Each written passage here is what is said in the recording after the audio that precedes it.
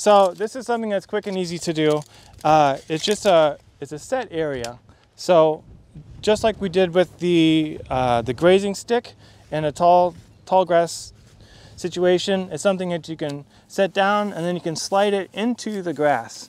And then you've got your nice defined area that's on there. So if you cut your pipes to size, you know exactly what size that is. You can measure the same size. Don't have to think about it. Any stem that's inside, you cut. Any stem that's outside, you leave. But you take all stems from the base, capture that, throw it in the bucket, and weigh it. That's going to be your wet weight bulk. So I'm going to take that bulk, I'm going to chop it up into small pieces, small enough that I can dry it quickly. I have been drying in my food dehydrator. Another way to do it is with the microwave. But a microwave, the only heads up I give you is just that different cellular types can actually make things bounce and can start on fire. So the grass will burn. Different grasses can burn if you give them enough opportunity. So keep an eye on it. So put it in there, put a little bit of water. We'll go through this. It's recommended to put a little bit of water so there's always something evaporating. But then the grass is going to get zapped and it's going to dehydrate quite quickly. So I just put a subsample in there. I like drying 0.8 ounces. So I got my little food scale. I'll chop everything up after I have the bulk weight, put 0.8 ounces on my plate, a little bit of water, zap it for 1 minute. If the change has gone down because it's lost water, I'll put it back in, zap it, weigh it. If it has stayed the same, then that means that the water is all gone. And now is a stable weight. The idea is to figure out how much water is in there and how much dry matter you have. Once you have those two things, then you can extrapolate from a small area to a large area. I will typically go with just a 1 square foot by a 1 square foot area. Nice and simple calculations as well. So it gives me a nice sample size, but it's also nice on the math. Because it's already grazed and there's not as much there, I want to make sure that I do have enough that I can weigh and measure. I'm going to cut and then collect everything above 3 inches. May have eaten to different heights, that's okay. What I'm trying to get an estimate of is how much did they eat.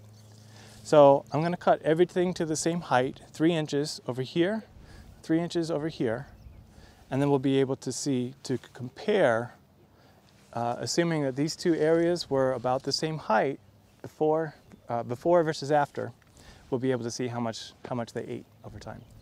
All right, I'm going to measure my 24. I'm going to simply just cut myself a quick line. I want everything on the inside of this area. Because these plants are laying over, I'm going to scoot them back over onto their side. Anything that's on this side, I'm going to keep.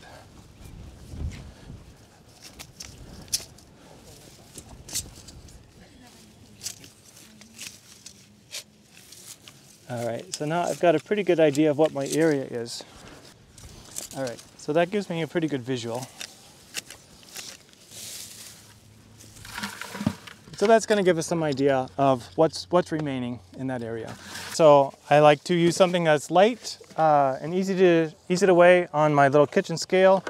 I put it on there empty, and then I can tear it so that it's reading 0. So now when I put material in there, it's only going to weigh the material, and it's not going to weigh the material and the bucket. All right, so I want to capture the bulk weight of everything that we collected out here. So I'm going to put all the material that was collected in that specific area in the bucket, and I've got 4.3 ounces. All right, bulk weight. That's going to be critical. We want to have that bulk weight. Next, I want to take a subsample, which just means that I want to chop everything up so it's relatively uniform. I don't want to be selective, meaning that I don't want to just collect the leaves, I don't want just stems, I don't want just flowers. I want to make sure that it's very representative of everything that's in there. So I'm going to try to chop everything up. For me, I'm just looking for small enough particle sizes, that they're easy to manage. They don't flop around too much. They don't jump around. I'm going to take out, mix it all up, make sure that it's fairly uniform. All right, so now anything I put in here is just the weight of the plants. So we've got our bulk weight. Now we're going to have our subsample wet. Sub wet was 1.5 ounces. There are recommendations to put in just a little bit of water. Doing it for short intervals, keeping an eye on it. Looking for any smoke, but we'll give it, again, just a chance to drive off that moisture. Definitely use some caution. It does get hot. All right, I'm down to 1.3. All right, and so after 1 minute, we've lost not much. So we'll keep going. We'll keep it in there, keep trying to drive it off. So the idea is when we can replicate that number, get the same dry weight each time, then we consider that dry. And then we'll take the percent dry, we'll take the measurement to get the percent between dry versus wet. Important to keep the subsample on there. But then we can take that percentage and we can apply that to the bulk. And once we have a percent moisture on the bulk, then we can take that 1 foot area and expand that to an acreage area. All right, so I've got the 0.6 again. All right, so I'm gonna take that as my bottom weight, and it is crispy, so we'll go with the 0.6. All right, so I've got 0.6 ounces finished weight, and I started out with 1.5 ounces subsample wet weight. So that gives me a 0.4. My answer is 0.4. So if we change that into percentages, that would be 40% is what's remaining. So that's going to be the dry portion. So I'm going to put the common initials DM, or dry matter, that's on there. So if we have 40% dry matter, that means that we would have how much moisture? 60. Good. Yep. Not hard math, right? So 60% moisture. All right, that's not too clear, but is that easy enough for now? Okay. So since I've run out of room, I'm going to ask for your help on here. So if we have a bulk wet weight of 4.4 ounces, and 60% of that is water, meaning 40% of it is the dry matter. If we could take 4.4 times 0.4, 40%, what does that give us for an answer? We'll call it 1.7 dry matter. Sorry. So we had 4.4 that we took out of the field. If we account for just the grass, not the water, we would have the equivalent of 1.7 ounces from that bucket that we removed from the square. All right, and that square that I removed, that was 2 feet, 2 square foot. But if we know that 1 acre is bigger than 2 square foot, how big is an acre?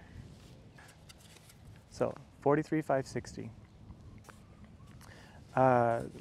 Square feet in an acre. So if we had 2 feet, that means we would need to divide 43,560 by 2, which gives us what? 7. And then multiply that times the 1.7. Sorry for that. Yes, we got to keep the units the same.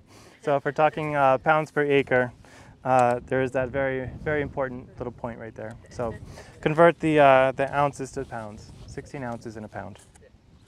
All right. Okay.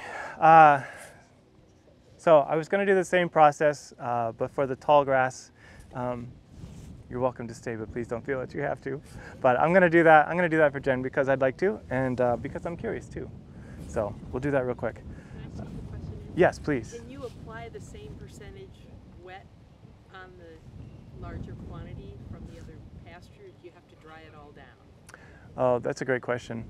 It'd be a lot easier, right? Yeah, and you're right. In reality, probably not going to be too much different. The former scientist in me would say that I would want to do it just because. It's taller, it has more capacity for water. Well, yes, there could be different stem maturities, but there could also be different plant communities. So if there's more clover, for example. But you make a very good point. So especially on something like this where it's a matter of a few feet apart, it's probably not going to be too much different.